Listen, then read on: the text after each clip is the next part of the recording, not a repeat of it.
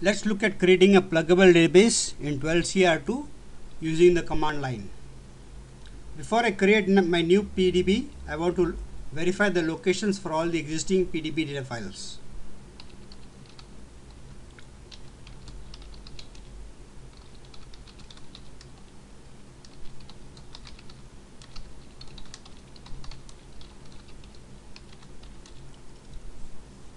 So other than one, which is a root, I have two seed, three a custom PDB called ORCL, 4 and 5. So I have these many PDBs in the database. I can query the locations for all the data files from $data file.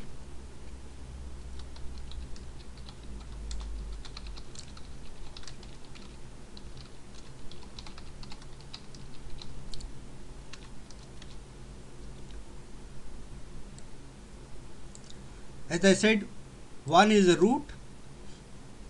So the data files for the root are in U01. The data files for the seed are also in U01. The seed has only 3 data files. Con ID 3 is a custom PDB called ORCL.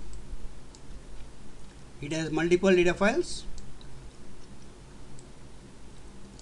Con ID 4 is new PDB. Again multiple data files. Con ID 5 also has multiple data files. If I were to create a new PDB from seed, it would only have 3 data files: system, sysocs and undo. I want to create the new PDB in U04.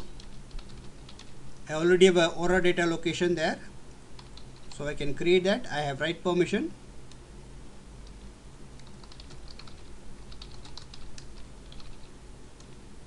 I have not defined db create file dest as the system level, that is not in the parameter file.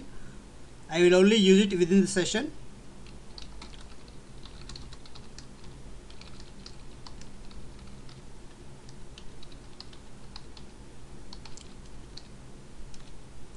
And now I will create the pluggable database.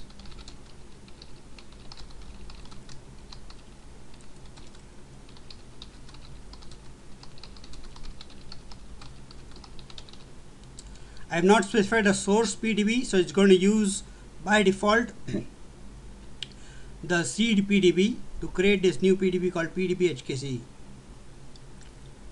And because db create file dest has been defined within this session, the data files will be in that location only using Oracle managed file format.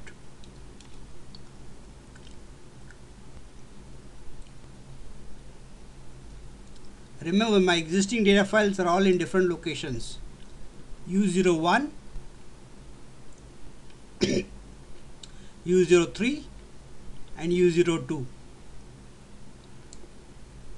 I am creating the new PDB in U04.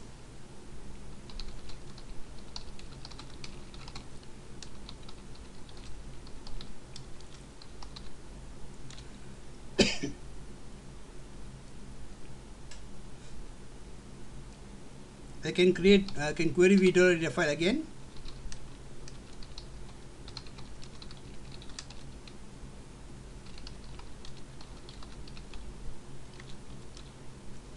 Six is the container ID for the new PDB. ORCL12C is the container name, so that's the CDB name. So that's the parent directory, and then followed by the GUID defined for the new PDB. So that's the Oracle managed file format for the new data files. There are 3 data files here: system, sysocs and undo. I can also explicitly connect to the PDB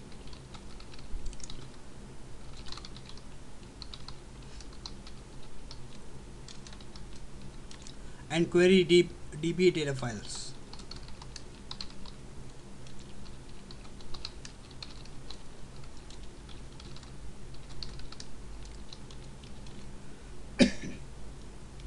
So the first file ID is system, then sysocs and then undo. So in order to create the new pluggable database in the new location, I defined db create file dest as the session level. Then specify the create pluggable database command without specifying a source, so it uses a seed, and the seed template has only 3 data files. So the new PDB will also have only 3 data files: system, sysocs, and undo. If I am still connected to the root, when I query vDownload data file, I can see all the containers, all the PDBs, 1 being the root, 2 being the seed, 3 onwards being all custom PDBs. 6 is the new PDB, con ID 6, with 3 data files. If I connect explicitly to that container, my new PDB, I can query DB data files, which is a view local to that PDB.